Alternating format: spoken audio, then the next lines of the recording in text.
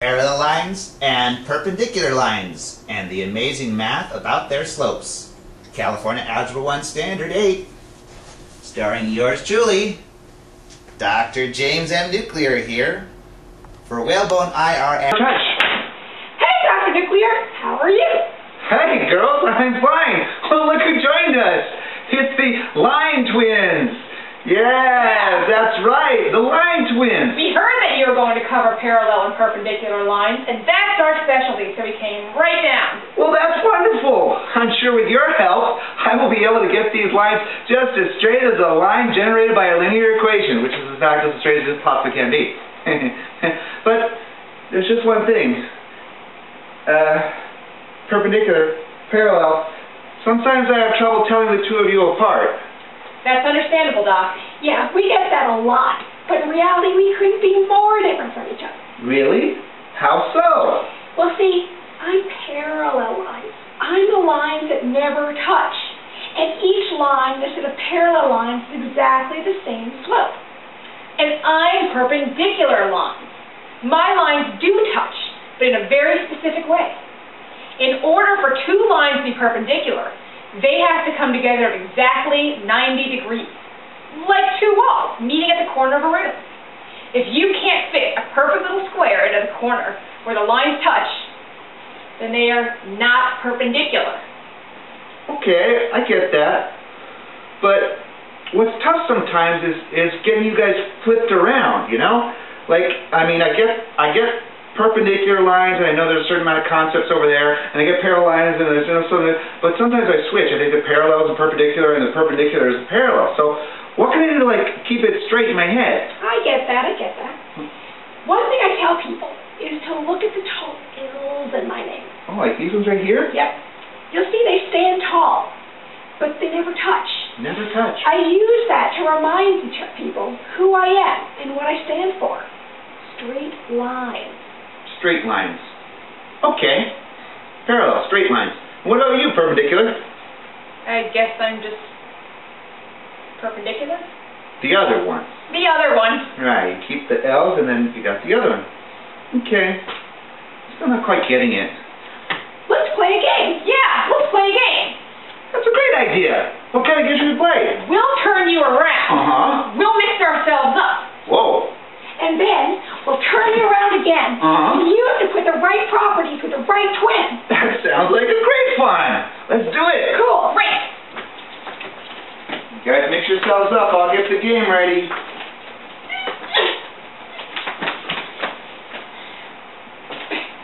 Keep on going. I haven't got the game ready yet. Okay, you ready?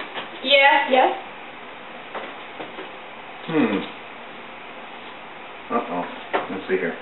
Perpendicular, parallel. Now we got the properties of perpendicular and parallel lines right back here in the game. Kind of like sticky notes. First one I have here says the slopes are negative reciprocals of each other. Reciprocal means that the fraction flips over on itself, and the negative you put a little dash in front of it. If there's no dash, you get rid of the dash. If there is a dash, you got to do both of those things to get a negative reciprocal. In any way, let's see. Perpendicular lines. Yeah, they have the negative reciprocal slope.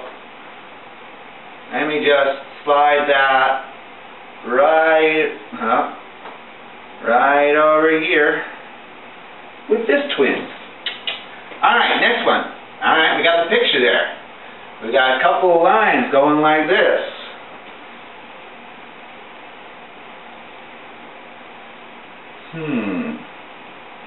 That's parallel. Or my name isn't Dr. Nuclear. So put that one over next to this twin. Now then, it says here, slopes are the same.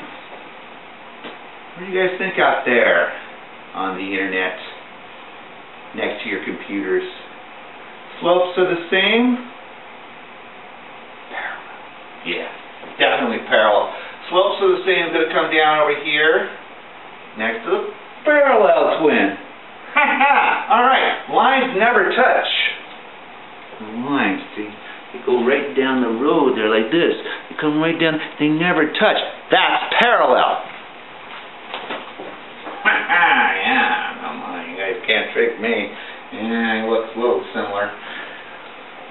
see now. A couple more. We got lines touch at 90-degree angles. 90 degrees. 45. It's a 80. Yeah, there we go. 90-degree angles. Perpendicular. There we go. Whoop. That's right? Yeah.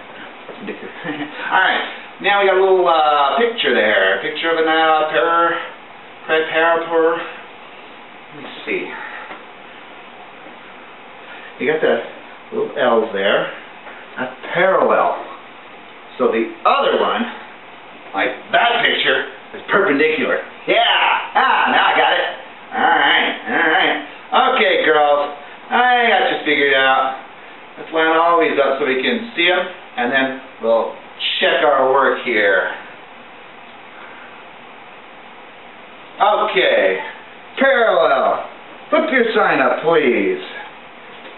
Ta-da! That's a picture, right? Picture just like that picture. Got that one right. Alright, next one. Ta-da! Okay, lines never meet. They go right alongside each other and forever and ever. Lines never touch, never meet. That's the one. Alright? And is that the last one? Or one more sign here for parallel. Lines, slopes, turn out so I can see it.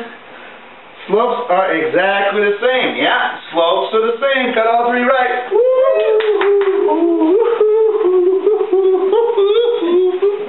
This is fun. Okay. Let's see, perpendicular. What's your next sign going to say? It's got a picture of one like that, just like that one over there. I got that one right. Next sign. Okay, lines meet at a point and they form 9-degree angles. It says here, lines touch at 90-degree angles. Yes! Dr. Nuclear has conquered another one. Excuse me. Next slide, please. Sounds like you have a triangle in your throat. Yeah, I get that a lot. Slopes are negative reciprocals of each other. And, for example, if you have like a 3/5, that would become negative 5/3. Slopes are negative reciprocals of each other. Very good, very good. All right.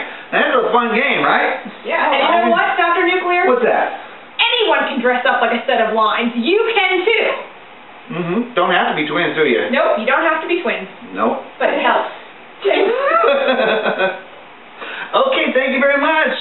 We got some more work to do. Sorry, but we're going to say bye-bye to the twins. Bye-bye, twins. Bye. Great, thank you. Yes, thank you indeed, Wendy and Michelle, the line twins. That's the end of this video, but not the end of the standard. Please move on to parallel and perpendicular lines number 2 to learn how to generate the equation of a line perpendicular to a given line that passes through a given point. I'll see you there. Aren't seagulls cute?